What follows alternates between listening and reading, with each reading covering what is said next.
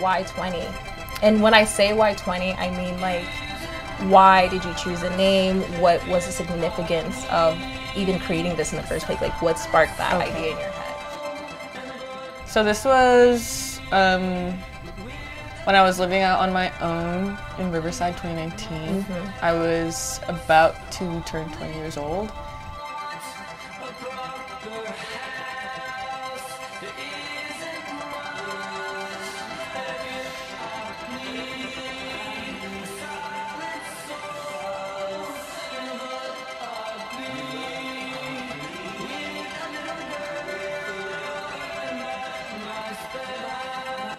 Like a long time coming, and people would always ask me like, why is it called 20 if you're like this old? And I'm just like, well, it's just I came up with the idea when I was 19, so I wasn't even 20 yet, so it's just like an even longer time.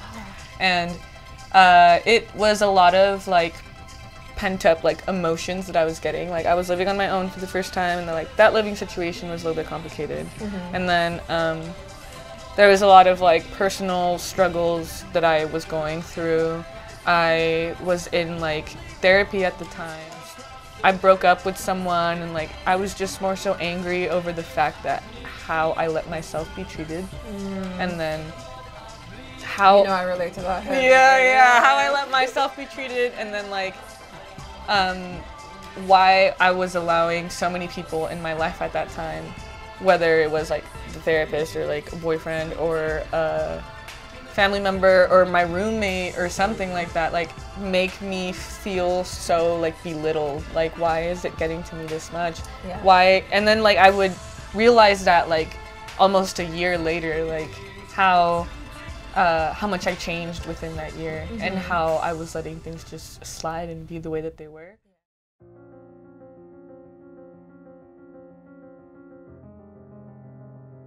It was like on the night before my 20th birthday, I went to like a show or something, and then like I was just so angry. Like Even at the show? Yeah, the friend who I went with was kind of like, oh well, like he didn't know that my birthday was the night, like was gonna turn into my birthday the night of the concert. Right. And it was midnight, and then I was like, it's actually my birthday right now. And then he was like, oh well, you know, like happy birthday, because it was someone like fairly new. And I was like on the drive home, and then I just realized that like I was so sad. I was so angry at like everything in my life, and like mostly at myself. So it was, I pictured, wow, you're feeling like this on your birthday, and here you are, like your family's gonna celebrate you tomorrow. So it was like, I was in the parking lot of my old job, and then I thought I lost this book, so I redid the whole thing on like a bigger paper. I see. But the original thing was, I was just gonna carry it on here. But that's how it started. And this is kind of like how it stayed, really. These were like the shots you knew for sure. So it was like, this was in here for like the longest time, so I was like, the only thing I have left is to kind of transfer it on. So what I thought of was like birthday cake, and then like I just want to like smash something.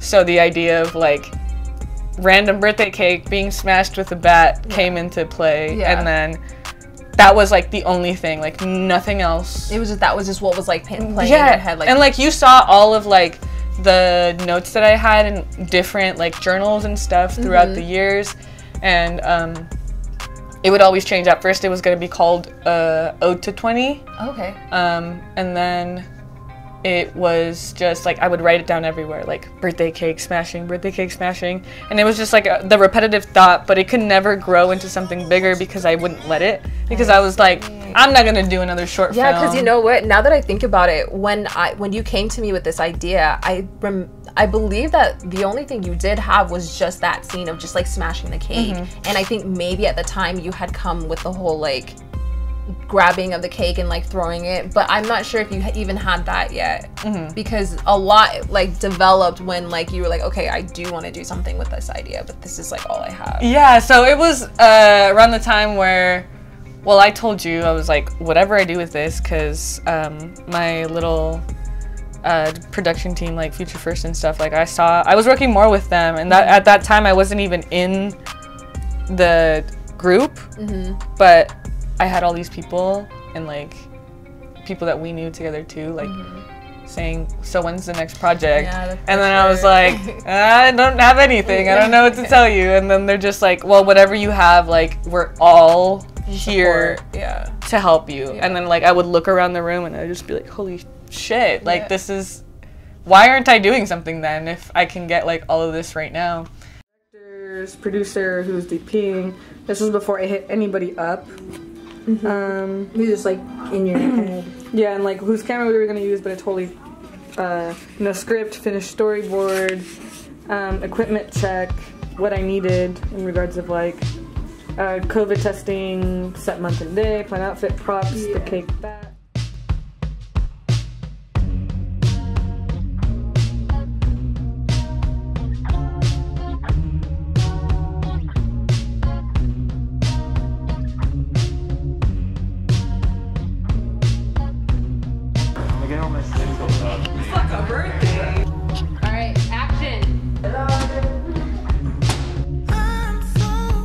A lot of people were like, I don't know, like, this is kind of more leaning more towards not being a film, and I'm just like, I don't know, like, for me, it's still very much a short for myself, a short film. And then, like, in class, like my film studies class, we were just going over, like, the history of how things started up and, like, how montages started up. So I was just like, so this is considered montage, and like how I play with like editing and cross-cutting and like what I can do myself and things like that, and what I've learned since my last 2 short films. So it was mostly just taking inspiration from the things that I've learned and like what I could do, and then the people that I've met too, like what they want to tell me, because the idea was very like short and like super simple, and then I met up with Jake, who's my DP, and like I told him like I wanted to do more locations, not just the one thing. So I was just kind of, and like I met up with him at the time where I only had like 1 frame drawn out on my storyboard, and like he was like, well, you don't have to like stick to this, like you could make the cake kind of, you know, teleport somehow, or just like be in the same, like match cut it essentially. So all credit to him for the match cut idea. Possible songs that I was gonna use, and then more equipment, and then this is kind of like when I figured out the jump cut from like interior, explain to outside, no face, shown indoors, just hands, cake being thrown at wall. And then like you coming up with the idea with like the whip at the end, like that thing. So it was like, I loved that because I've never really done that before with my ideas. It was always like here's my whole thing. Present it, it's already ready to go. There was more of like a collaborative thing that also, which that is another part that I also liked about this process, is just how collaborative. It's like every time I saw you, it was like, it was just growing, and it was like getting bigger and bigger, and I was like, this is so cool.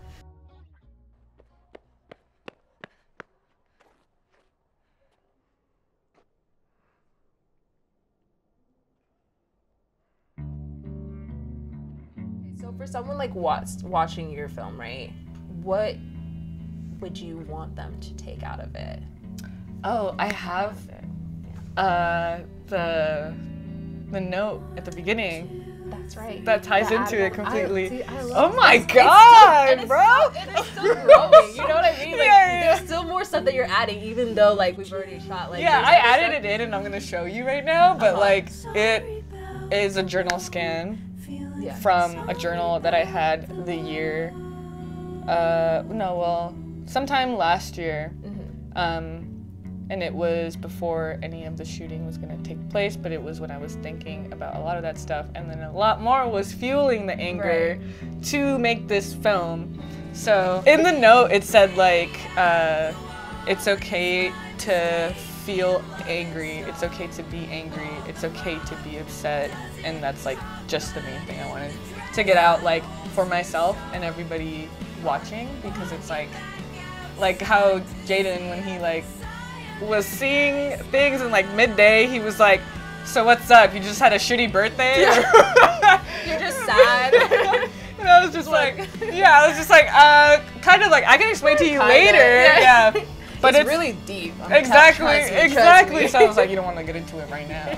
But it was that plus fueled with, you can just make whatever the fuck you want. If you have like the accessibility, which you do, like you never know what you can get until you ask people. 1, 2, 3, will you list it off to me?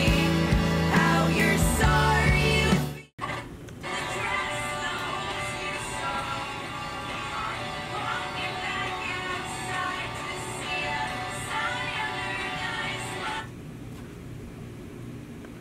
I don't know what to do. I'm stressed. You're like, fuck. Does that get audio too? Yeah, it does. Yeah. But I mean, I'm not using audio. Well, we provide good content. I feel like you do really well at like creating these like films where it's like based with the music and everything, like music video like do you think that's something that is like more in your like genre that you want to like start doing more, or like I wanted to start directing more music videos for friends of mine that I know who are musicians. yeah. Because I'm just like, if this is the route that I'm going for my personal things, why haven't I like pitched ideas to like my friends who Are musicians. who are musicians who like have songs that I'm constantly just listening to, and like I could actually like do something for them. Even if and it's then like it a also simple helps thing them, too. Yeah. like exposure wise, and then little things like that, and yeah. So I want to start doing that more because directing is the route I want to take for sure. Right on. I love that.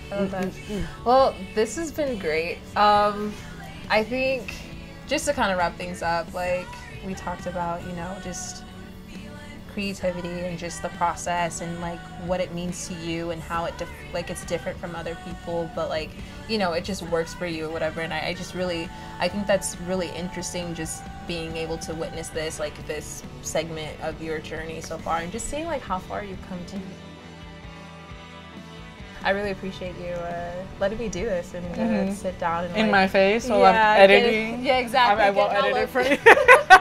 Getting all up in your business and your space and just letting me be here in your space, you know, and talking to me about like all of this, because I really just like love your work and just love like the way that you create. Thank you. That's it. You're done. That is all. Is it autofocus? Yeah, I think so. That's sick. Does it? Yeah, it is. Yeah. If you enjoyed this video, I have great news for you. It is not over.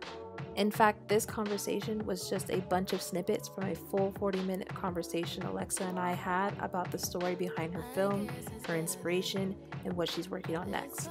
I will be sharing the full interview on my podcast, The Vagary Tapes, next week.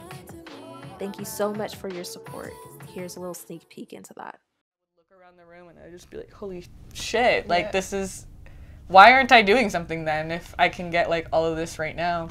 So it kind of like catapulted me, kind of like how you said, like you going to my shoot set that off. Crazy. Yeah, you me see going, other people doing stuff and you're like, I can do the same yeah, thing. exactly. So it started off there, and then I was like, I do have this one idea and it's so visually like heavy that I was like, you know what, fuck it. Like everything else kind of had like that story arc and things like that, and like it was for a class, so it kind of had to reach certain expectations.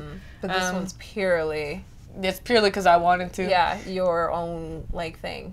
And then I reached out to you to co-direct with me because I couldn't really picture anybody else being in the film except myself, because I was like, this will be low-key therapeutic. Yeah, and I was like, actually gonna say that too. Yeah. Like the whole like smashing of like something.